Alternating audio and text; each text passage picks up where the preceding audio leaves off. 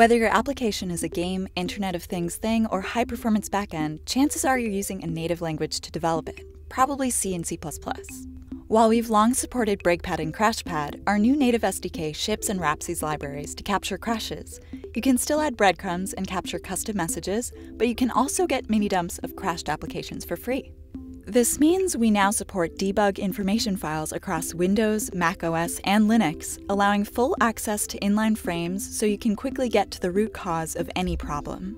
Sentry also now pulls debug files from external sources on demand. Out of the box, you can choose from several built-in symbol servers.